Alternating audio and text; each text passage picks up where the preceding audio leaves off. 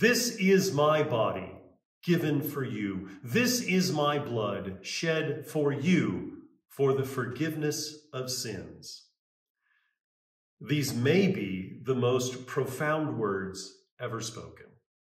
These are the words of life and forgiveness, of strength and sustenance. The Catechism says, he is truly and well prepared to receive the Lord's Supper who has faith in these words, given and shed for you for the forgiveness of sins. Worthy. Of what are you worthy? That word might be really hard to hear sometimes. Am I truly worthy? Worthy of my vocation, worthy of my beloved, worthy of my scholarships, worthy of my God. There's Satan again, trying to distract you from the pure gospel spoken by Jesus to you. God himself has given you faith, given it in his word and your baptism. He reminds you of that faith when you confess your sins and are forgiven of them, and he strengthens that faith in his Holy Supper. All of these gifts are God your Father pouring out his love to you. Who are you? The beloved of God. Whatever path your life takes, never forget that.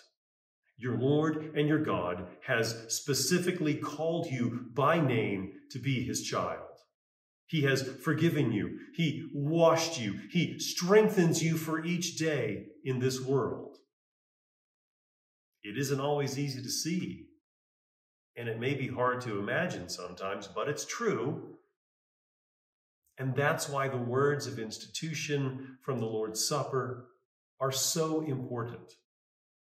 No matter how you feel about what life has thrown at you, no matter how uncertain you are about who you are in this world, no matter how hard it might be to love those around you, your Lord and your God's love for you never falters.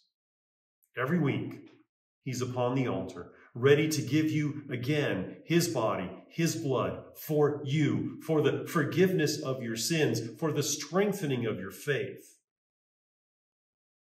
Where there is the forgiveness of sins, there is also life and salvation.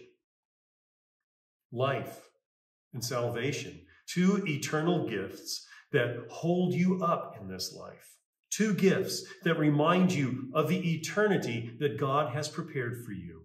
Gifts that enable you to see, through the eyes of faith, what he has in store for all who believe. You are God's child. He has gifted you to love him and to love your neighbors. It isn't always easy, that's true. But he always gives you the faith you need to carry out your Christian vocation. And there is no purer way to receive that strength than by the very body and blood of Christ nourishing you in the Lord's Supper on a regular basis. Wherever you go, whatever you do, the risen Christ is always ready to give you his gifts to face this world and all of its challenges. Thanks be to God for his mercy.